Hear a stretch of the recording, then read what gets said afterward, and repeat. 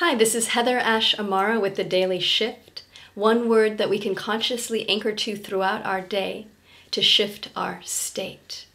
Today's word is memorial, inspired by today being Memorial Day.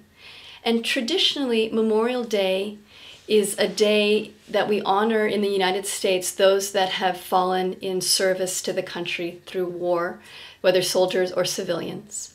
And we take flags and lay them over the graves of those that have died. A memorial is a remembrance of someone who has passed. And now we traditionally use Memorial Day as a long weekend where we can go out and celebrate summer. So the original meaning of Memorial Day has been lost for most of us, except for those that have had direct experience of losing someone during a war.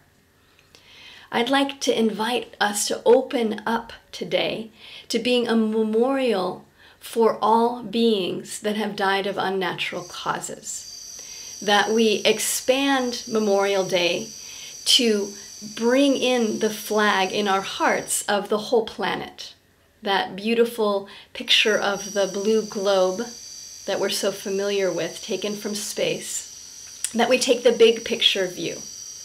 That we honor those that have died in service in wars to the United States, but that we also honor all beings that have died in wars or genocides. That we erase the lines of country, that we erase the lines of human versus animal versus plant, and that today we open to honor, to memorialize all the beings that have died of unnatural causes that have gone before us. That we lay the flag of the planet out, that we bring it out in our hearts so that we can honor all beings.